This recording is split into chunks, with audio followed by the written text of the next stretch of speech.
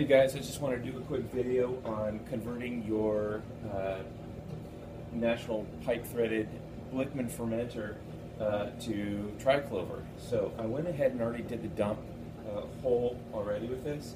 It's very easy. Blichmann makes the parts for Tri Clover.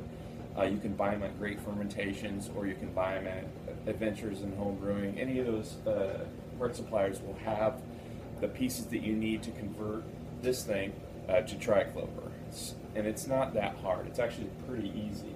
The only hard part about it was that you have to make like a 1-inch bore on the bottom hole, like the hole that the National Pipe Standard comes with. The National Pipe Standard version of this fermenter comes with, I think, is like, I don't know if it's 3/4 inch or what it is, but I think it's 3/4 inch, and so you just need to make it a little bit bigger to 1 inch actually for the Tri Clover, because the Tri Clover needs a bigger hole to fit that piece that goes in there. But once you bore it, and you can, I use this thing right here. This thing's actually super helpful. I use this a lot on drilling any kind of holes into my kettles, or in this case fermenters. So it worked out really easy. It took me about, I don't know, about 10 minutes to drill the hole, just because I was super careful and slow and everything. I wanted to make sure I didn't mess up this fermenter. Speaking of messing up the fermenter, I did call Blichmann before I did all this to see if this thing was even possible, and they said yes, you can do it. It is possible. They recommended that I sell my National Pipe threaded fermenter to a friend or on eBay or something like that, and buy a new one.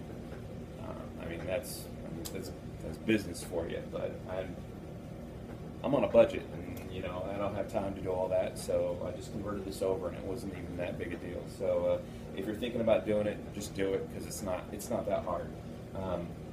I did take the sample output right here. I haven't done that yet. I'm going to do it real quickly for you. You can see that this has got threads on it. I'm actually going to just take this off. That's the threads that it comes with. And Blichmann makes this handy dandy exact same part. You can see them. It's the exact same part. This one's got a little bit of tape on it still, some Teflon tape. But you can see that the parts are exactly the same. The parts that go into the arm, the sampling arm inside. This is just Tri Clover. It's a National pipe thread. So what's cool about this is I don't even need to drill for this top part. And look, it fits right into the sample, little sample arm that goes inside. So this is going to be super easy. No drilling on the top part. I can literally just hook it up there. Boom, done. Already converted the top part.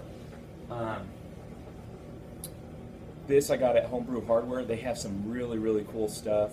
They got like the best prices I've seen, and there's super cool stuff like this, where it's 3/4 inch right here. This is 1.5 inches, Tri Clover right here. So I can hook up all my Tri Clover stuff super easy. And look, they even make this little cute little 3/4 inch clamp right here. So I just wanted to show you just how easy it is to convert these things. Just put it down there. Look, it's ready to go.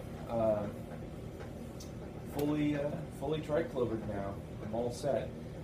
This wasn't even a big deal. It was super easy. So these fermenters, by the way, are awesome. Blichmann really does a great job on these fermenters. So if you're kind of thinking about it, just do it, because it's changing my brewing.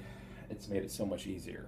So anyhow, I hope this helps. Take care.